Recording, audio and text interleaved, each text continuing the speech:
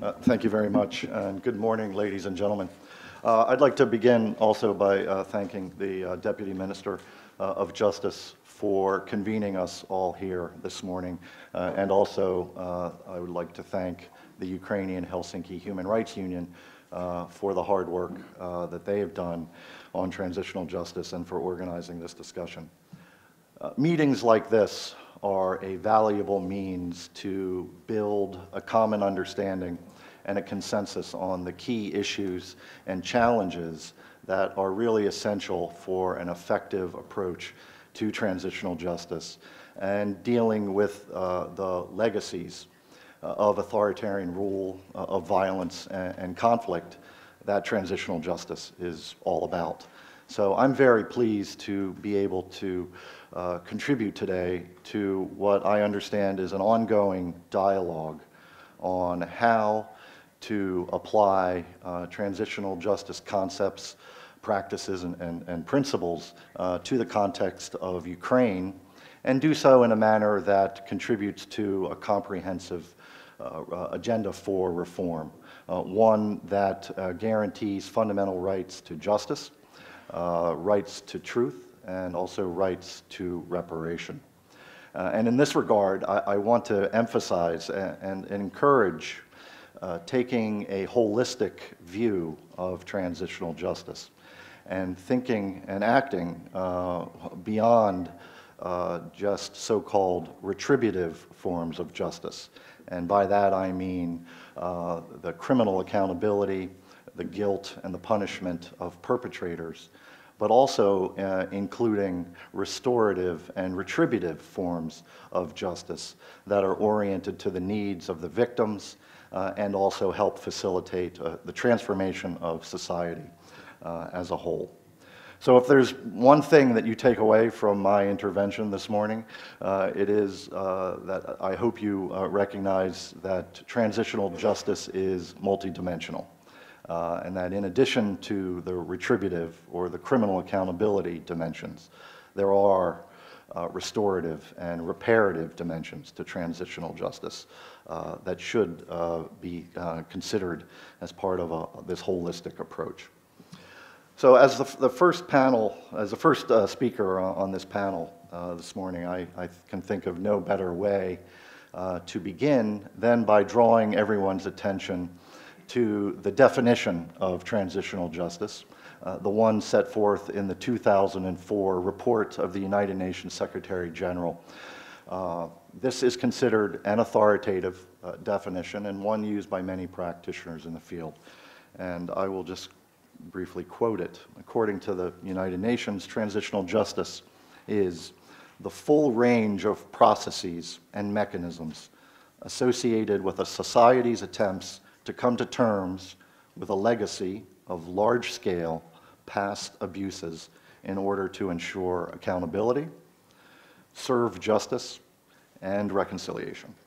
So I think this definition serves as a good starting point and one way of framing not just my remarks today, but also our discussions in hopes of finding that common understanding about the nature and the scope of transitional justice. I have to switch to less technological means. Okay, so as the definition indicates, the UN definition, transitional justice is about dealing with the legacies of large-scale past abuses. And in transitional contexts, whether we're moving from some form of authoritarian rule to democracy, or from violence and conflict to something like peace and stability, a variety of injustices always come to the fore, and very quickly in these transitional contexts. They often involve the systemic and widespread human rights violations of arbitrary detentions, of torture, of sexual violence, of enforced disappearances and arbitrary killings. But we also can see in many transitional contexts entrenched forms of discrimination and the political, social, and economic marginalization of specific groups and their access to public goods and services. Related to this, we can also see economic crimes, corruption, illegal expropriation of natural resources that belong to the nation, and also so-called extractive industries. And then there are the issues of law and order, the fundamental challenges that many transitional countries experience in facing a degraded justice and security system, one that lacks independence and accountability, that has insufficient capacities to administer justice, to combat crime and corruption, and to provide some semblance of citizen security. So these types of phenomena that we see in transitional contexts give rise to grievances, not only from the victims, the individuals that suffered these harms, but also from society as a whole. And failure to address these grievances over the long term is really, has a negative effect on the social cohesion and can contribute to cycles of instability, violence, and conflict, and also repression. So ultimately, the way governments and societies address these grievances, it's often a critical factor in their ability to restore the legitimacy and the trust in the institutions, the public institutions, that really serve as the foundation for movement to a more prosperous, just, and democratic society. And transitional justice really provides, or has strong potential to provide, the means by which this can be done.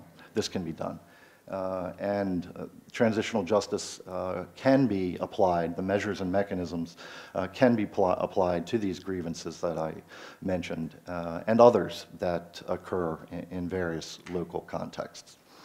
So that begs the question, what are the transitional justice measures and mechanisms? Again, I would refer us to the UN definition, which refers to the full range of processes and mechanisms that can be employed to address past abuses. So it doesn't define what that full range of processes and mechanisms are. But we can look to several decades of practice now in the field of transitional justice and distill what are about 4 core processes and mechanisms that form the core of transitional justice. First, there is the justice process, which is about bringing the perpetrators of rights abuse to justice and ensuring some form of punishment for the crimes that they've committed. And this is that retributive form of justice that I mentioned earlier. And it is an important one. And I know it's something that here in Ukraine has been given a considerable amount of thought, particularly with regard to what type of tribunal or judicial mechanism should be or could be established, with some attention to the so-called hybrid mechanisms, which I believe we'll hear about shortly. And there are models to look to, which we can discuss. But transitional justice is also founded on the belief and the recognition that individual victims and society as a whole have not only a need, but also a right to know what has happened, what transpired during the previous regime, whether it was authoritarian or conflict situation. And the most common way to deal with the past in this regard is through a variety of ad hoc commissions of inquiry, or so-called truth and reconciliation commissions, which, if properly mandated, structured, resourced, and given the correct powers, can examine the root causes and identify the patterns of violence and rights abuse. They can begin to create a commonly agreed upon historical record and can offer recommendations to remedy the abuse and also take acts to prevent its reoccurrence. The third process involves reparations, which we heard reference to this earlier in the situation of Valentina. And this is the process of providing remedies to individuals and to also communities that suffered harm. This can take the form of financial payments through compensation following specific types of harm, but it can also involve issues of or actions of restitution, particularly in the area of property. But reparations should also keep in mind, or reparations can also address the medical and the psychosocial needs of victims and involve making sure that victims have access to these services to deal with the physical and the mental traumas associated with harm and human rights violations. And then they can also take symbolic forms, such as public apologies and other guarantees of non-recurrence. And then lastly, another core transitional justice mechanism is institutional reform and transforming institutions, not only the security and justice institutions, although they are often key, but all institutions that were involved in controlling society, often corrupt institutions, and transforming these into institutions that are more oriented toward public service and marked by accountability and transparency. There's been a lot of talk and some activity in the area of vetting and lustration here in Ukraine, and there are international standards on how to undertake that. I would just say, in addition to vetting and lustration, when thinking about institutional reform, it should go beyond that into structural reform, also working on standard operating procedures, and instituting some form of civilian oversight, or so-called social accountability. So these are four core areas of transitional justice, so-called measures or mechanisms. But we shouldn't think of being limited in our approach to transitional justice to these areas. In many ways, transitional justice can include a variety of other activities that society undertakes with the specific purpose of dealing with the past, of addressing the root causes as well as the effects of violence and repression. And this can be done in a variety of ways. In many ways, there are things that I see happening here in Ukraine now, whether it's constitutional reform, changes to criminal codes, documenting rights violations, opening archives, also opening of memorials, and days of remembrance to ensure that the public memory is intact and that there's some effort to raise the moral consciousness within society. So that's a brief description of some of the ways to do transitional justice. I'd like to just spend the remaining time that I have to address some of the so-called guiding principles that we can think about and incorporate as we undertake a transitional justice strategy. First is comprehensiveness. And this goes back to my original point about taking a holistic view of transitional justice. What we've learned in the last several decades is that transitional justice measures and mechanisms are a strategy, again, that focuses on accountability along with the issues of truth and reparations. The general lesson is that a singular transitional justice mechanism, let's just say a criminal tribunal, on its own cannot achieve the range of objectives and potential transformative effect that transitional justice offers. And there are models we can look to for that comprehensive approach. Also, there's transparency, independence, and impartiality to consider. And for transitional justice objectives, or for transitional justice to achieve its objectives, The mechanisms must be embraced as legitimate by the victims and society as a whole, so that they should be designed, therefore they should be designed and implemented to demonstrate that they will be free from political interference and improper external influences. They should treat all participants, the accused, as well as the accuser and the victims equally and fairly.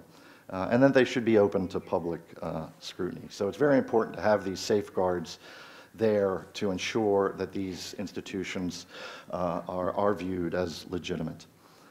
Related to this is consultations and participation. That includes a variety, a broad spectrum of stakeholders, including the victims. And this is really crucial to ensure in the design and implementation of transitional justice mechanisms that they are responsive to the needs of various groups and therefore effective in addressing the needs of society. It's also very important to engage with civil society, which I think today is a good example of. And civil society groups are often essential partners in transitional justice measures and mechanisms. And I know in some contexts, governments and civil society organizations find themselves in an adversarial relationship.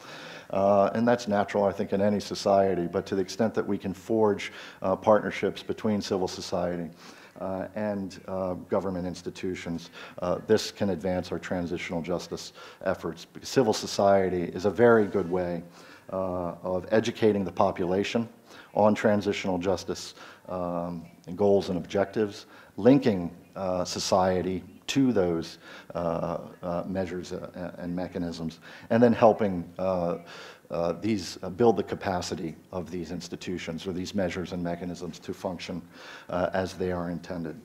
And then lastly, I think it is very key and something to keep in mind that we need to manage expectations and to do some strategic communication on transitional justice. Transitional justice mechanisms offer a range of potential to address needs of society and transform society. But transitional justice isn't necessarily a panacea, or it's not going to address everyone's specific needs. So there has to be some process of raising awareness and understanding about what these mechanisms can do, what they're capable of. And also, it's very important to remember that these are long-term processes that can take, unfortunately, several decades to play out. And we can look to Latin America, where many transitional justice initiatives began. And here we are, 30 years in some instances after the disappearances and the repression there, that new truth processes and other institutions are starting to gain real traction. So again, long-term perspectives really are required, and understanding that it requires a considerable commitment, including political will, to drive these processes forward is something always to keep in mind. And so I just want to conclude with that, in that, the experiences of transitional justice that we see around the world, in all regions, in Africa, in Asia, in Latin America, in this region, and also further east, it shows us that dealing with the past is not easy.